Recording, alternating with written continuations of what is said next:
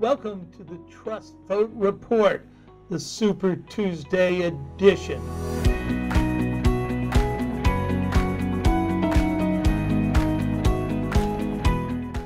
First up, I want to say thank you for having me here. And I know that well, it's always good to get you in Ohio. I know someone's about to be harassed who's doing evil, or there's a mandamus about to be filed in court. That's what we do. In the We're name of the special people. teams.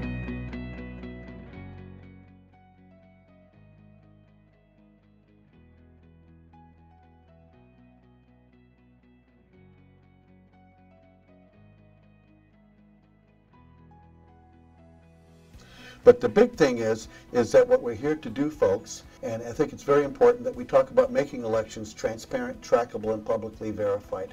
You know, the big difficulty that we have in this country is cynicism. Cynicism meaning that in the 2016 election, Bob, if not voting was a presidential candidate, they would have won by a landslide. But you know, the bad thing about our democracy is if we don't work on getting this fixed, we're going to be in a situation that it could be a heck of a November. There's a lot of people who don't have faith in elections, and what we're really trying to do is to restore hope. Something really special has happened. 80% of the ballots counted in 2020 election will have ballot images of each ballot. That's a public record, okay? So I can because get these. We're going to make the box these are public transparent. records? Exactly, they are. But we have to fight for them. And the first Why? fight, The public record. you know, I'll be honest with you. The whole state of Michigan is connected with these devices. Machines are vulnerable to hacking. You and I both know that for years. Things about the vendors is that they have secret software and they claim that nobody can know what's in it. And that's why those images are important, okay? Under federal law, you cannot destroy this. If it's generated in the chain of custody, it must be preserved.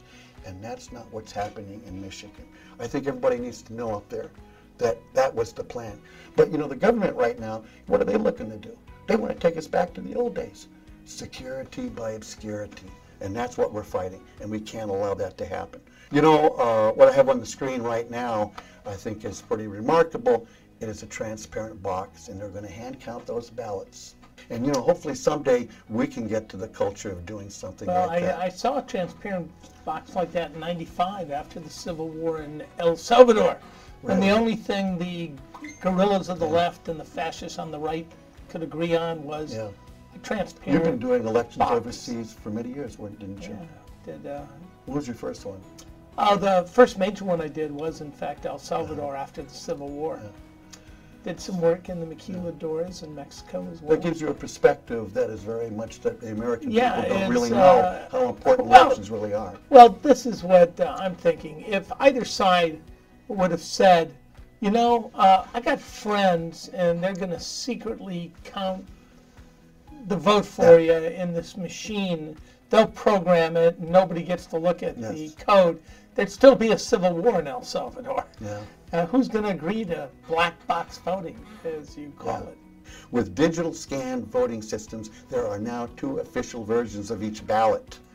The one that you filled out, Mr. Voter or Mrs. Voter, and then one that the machine counted. There are 2 ballots. Like I said, a ballot goes in the machine, it takes a picture, and then goes into a ledger. You know, why is this important? Chain of custody cannot be broken. If it's generated the chain of custody, it must be preserved. It must be preserved for 22 months. And then, if we could get those copies, we could go ahead and have them put online like you're seeing right now on the screen. If the Congress says, hey, we want to look at this election, they must have everything that's in the chain of custody. Well, you're right. Chain of custody. Chain of custody you don't know is a who's very, very touched important part. It wasn't secured property. Yeah. But you know, Dr. Tom Ryan says, as to the illegal destruction of ballot images, significantly undermines the integrity of the election system that derives all of its tabulation data from those very images. You know, again, why are they destroying this? Why am I filing suit in Florida? Why am I in Virginia, which I got them to save? They came around, okay? New York, they've been fighting for years to protect this stuff, okay? And you know, most of the American people don't even know that these images exist. In this country right now, because of the cynicism, because 60% of the people don't believe elections are real, is that we need to be in a situation that we can prove to them elections are real. That's how we're going to get those people back, because a lot of those people, in my belief, belong to the Mark Twain Party. Mark Twain said some 100 years ago that if voting made a difference, they wouldn't let us do it. Well, here we go. Let's talk about some election results. Because it is, of course, a trust vote. Yes, it is. And this is the Super Tuesday edition. It is. So once again, the only people picking up delegates are Joe Biden, who wins Virginia, and Bernie Sanders, who comes in second. Very good. As predicted, Joe Biden wins another former Confederate state. He's doing well in the Southeast, the conservative part of the Democratic Party. He wins North Carolina. Free Press Network began fighting against the oligarchs in 1970 with the Columbus Free Press newspaper. The paper started on the Ohio State University campus as a reaction to the Vietnam War and the Kent State killings. The Columbus Free Press is one of the oldest independent investigative activist papers in the United States. We were the first Western newspaper to expose the killing fields in Cambodia, to get a reporter behind the scenes at Wounded Knee, and we've outed neo-Nazis. We were the first gay rights paper. We cover police brutality and government corruption. We lead the current election integrity movement. Free Press reporters and volunteers investigated the theft of the 2004 presidential election. We've been exposing the vulnerabilities of electronic voting machines through our reporting and books ever since. We've documented the names of more than 2 million voters deleted from the Ohio voting rolls, many of them re-registered when we made those lists public. Our congressional testimony and lawsuits have served to contain voter fraud and preserve democracy in our country. Building on decades of telling truth to power, we have developed the Indie Media Center of the Free Press Network. Currently, we publish a monthly newspaper, 2 websites, 2 community radio stations, WGRN 94.1 FM and WCRS on both 92.7 and 98.3 FM. Now a video podcasting, the Multimedia Studio provides the new media soapbox that the Central Ohio community needs. Reporting workshops and training is available for budding journalists and content makers. We are strategically located in the capital city of the United States' key battleground state. Remember, as Ohio goes, so goes the nation. We need your help to keep muckraking journalism alive in the heartland. Help us fight against fraud, corruption, and injustice. You can keep the Free Press Network growing with a one-time donation or become a monthly patron. We have a variety of benefits set up for almost any level of support. Help us comfort the afflicted while we afflict the comfortable.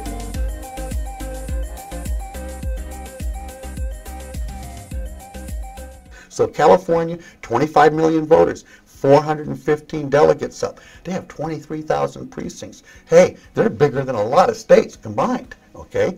They're 99% totally digital, 58% Dominion, 27% is LA by itself. And they're the 6th largest economy in the world. Yeah.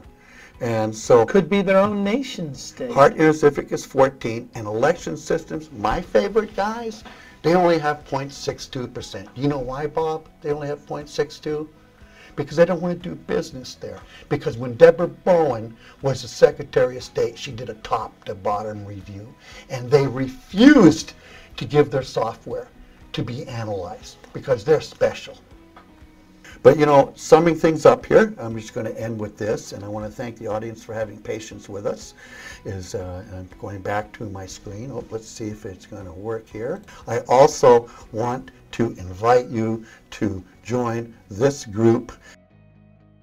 The Scrutineers community is the place where volunteers, activists, and seasoned election experts come together to protect the U.S. elections from interference, discrimination, and errors. We're stepping up to play our role right now in advancing and protecting free and fair elections. We're here to serve as a smart, informed, and well-trained fairness force on the ground and online. I'm Emily Levy, the founder of Scrutineers. While our organization is brand new, the experience and expertise behind it are not. I've been working in election protection since 2004, and that's true for many of the dozens of experts who are already members of our new community. I founded Scrutineers because I could see that on one hand, veterans of the election protection movement have developed powerful and creative ways to bring public oversight to elections, but they don't have enough help to be able to do that everywhere. On the other hand, there are hundreds of thousands or even millions of people who are worried about voter disenfranchisement and worried about election security and have no idea that there's anything they can do about it. Scrutineers exists to bring those two groups of people together, to train volunteers and activists to take the clear actions needed to limit the impact of voter suppression and to verify that election results are accurate. There are powerful actions that people like you can take. If we want fair and accurate elections, we need to show up, not just to vote, but to protect the right to vote and the right to have our votes counted accurately. If you're someone who'd like to get involved, Scrutineers is where you can get up to speed on the issues and get trained on what needs to be done and how to do it. If you're a veteran to the movement, Scrutineers can help amplify and expand your work. We even have an organizational membership option. Come check us out today at scrutineers.org, SCRUTINEERS.org, scrutineers.org, and we're on Twitter at ScrutineersUS. Scrutineers is a nonpartisan online election protection community. They're working to amplify the work of voting rights and election security groups across the country. Scrutineers is the place to go to learn how to get actively involved in protecting the voters and the votes. We're building together with experts who know what needs to be done with the massive of volunteers who needed for both the primary and general election coming up, okay? There's a lot more elections before November. We got state elections and senatorials in a lot of states that we need to be able to work on. Transparency is the solution. Thank you very much. And, you know, at the very end, I want to know that I did everything that I could for my country, because I'm not going to have any regrets. I'm going to give it all, and I'm going to do it my 7 C's, Bob. What I teach them on the road.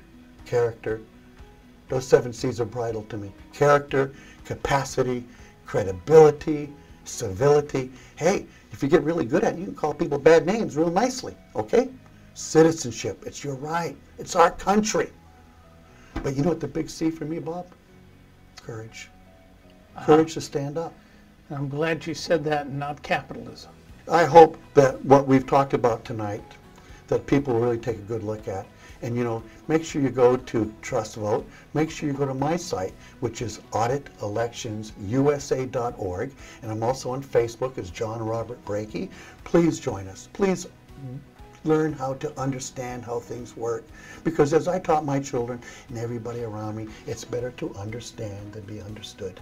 You were out there scrutinizing, yes, so that democracy may prevail. Yes. Well, thank you very much, John Brakey. And this edition of Trust Vote, the Super Tuesday edition.